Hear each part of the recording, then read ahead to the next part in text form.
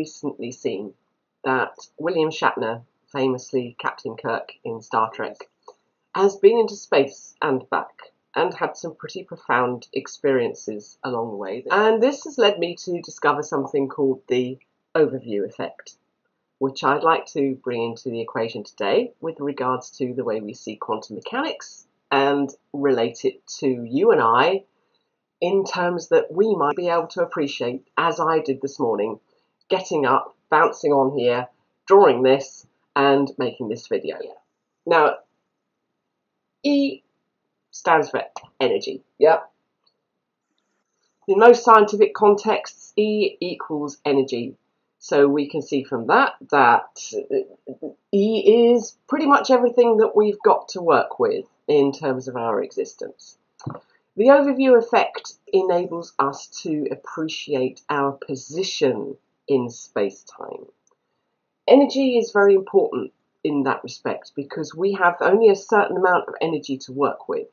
We have kinetic energy, we have working energy, we have electromagnetic energy, and we have various other kinds of energy which we don't yet fully understand. So let's consider that in our overview context of everything that we're looking at here. I don't really want to write this one down, but I'm going to because we're going to have to face it at some point in time. Ego. Ego is a really important problem. Because on the one hand, ego is extremely useful. It enables us to shore up our confidence and present to other people, to discuss things with some measurable authority when needs be. But it's also a real problem in that it makes us believe we are bigger than we really are.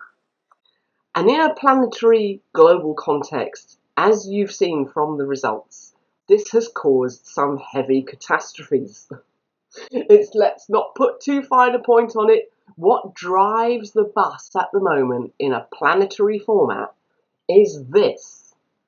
We know that. We deep down know that everything that's happening around us in the corruption and absolution stakes is ego-driven. So not only is ego a beneficial balancing act that we have to kind of maintain in order to be able to get through our lives as singularities, as singular units in our own right, with the energy therein to be able to express and do all these things that matter to us with our existence, we also have to be very careful that this doesn't get in the way. Now, something else I'm going to put on the E here is, because X is an extrapolation. Extraordinary, sorry, I don't know to get my words out. Extrapolate, the word itself, extra potential, in other words. The X prefix on a word makes it bigger than. And exoplanets are more than ordinary planets. They are planets that can support life. So therefore, exoplanets, bigger than. So this prefix is quite important to us.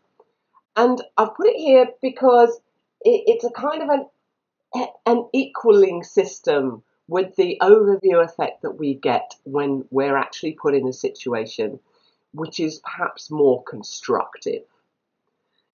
Neil Armstrong, on one of his moon landings with Buzz Aldrin as his companion, as it were, famously put his thumb in front of what he could see of the Earth, which was a tiny pea-sized blue planet, and said, "I felt really small."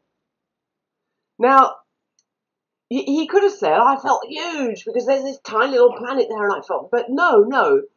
The overview effect gives the sensation of smallness, of being inconsequential, and yet part of something that is so huge and complete that somehow it's important.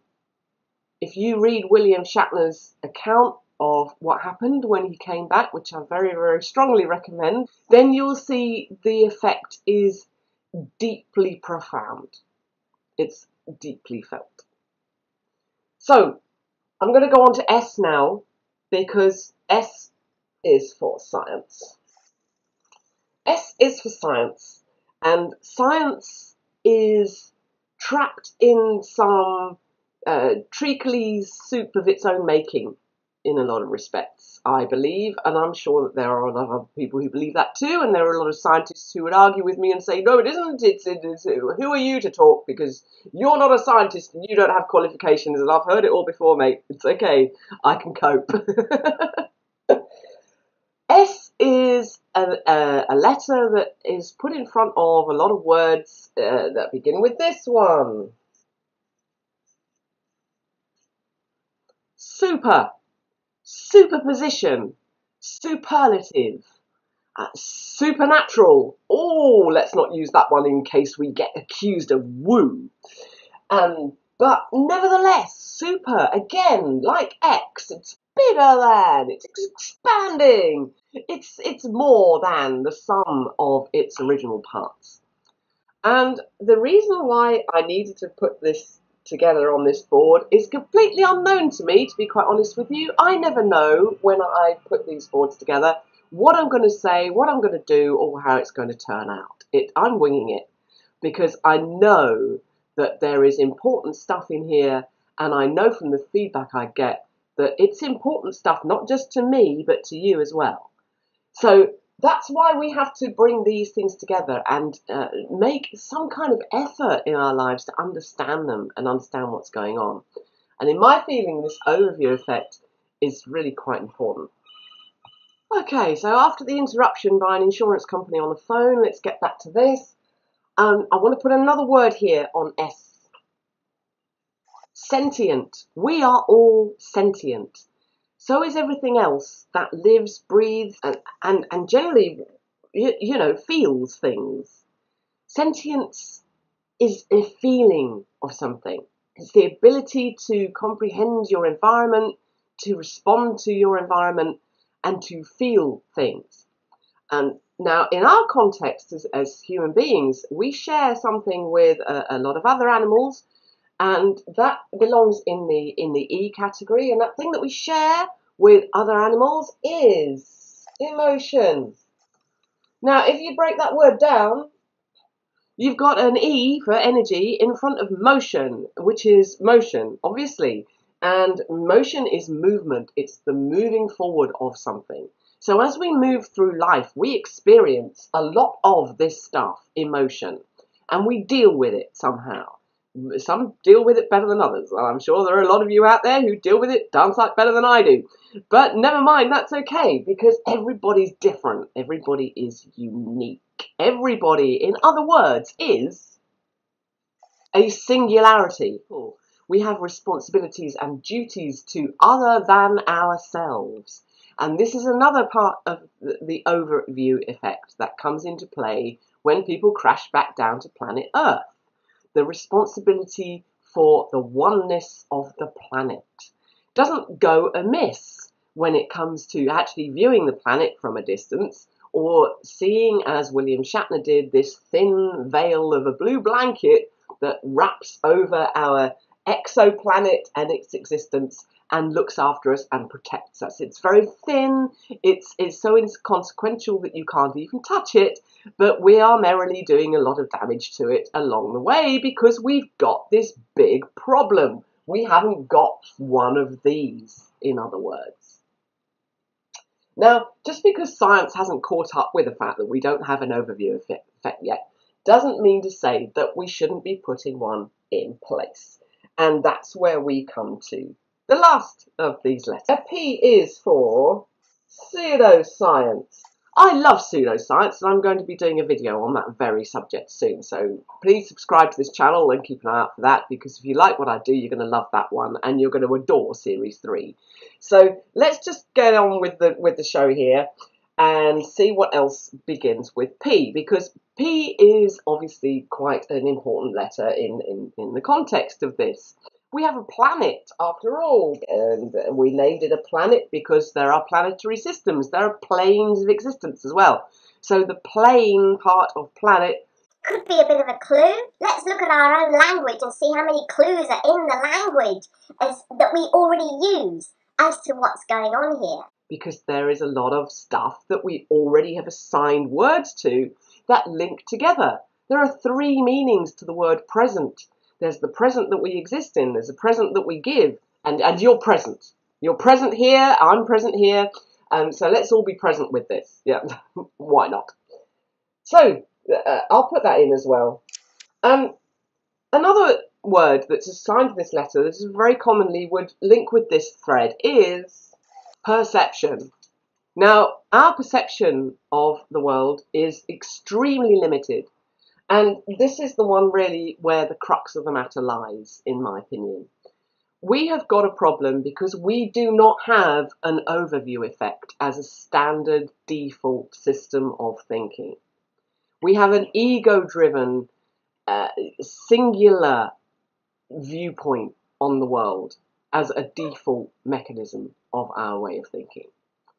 And this produces something of a problem because we can't relate to the oneness of the planet, our global responsibility, if you like, as William Shatner and the astronauts and everybody who's gone into space has presumably experienced.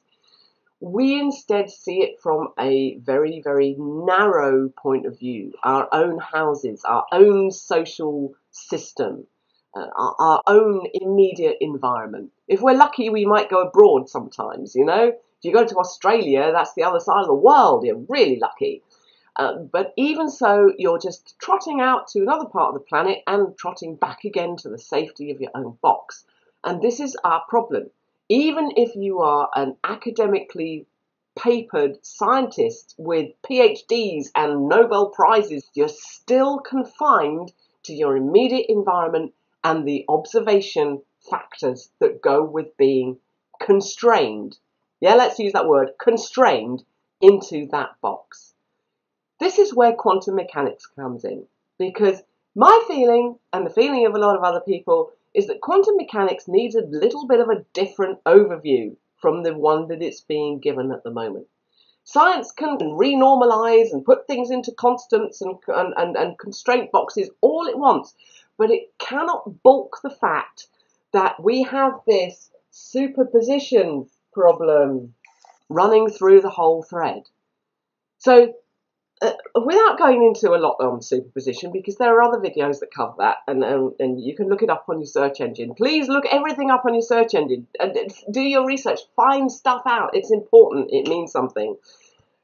With this thread running through the whole lot, quantum mechanics begs different questions. It wants to be seen from outside the box. So if you're looking into the strangeness of quark matter, talk about strangeness.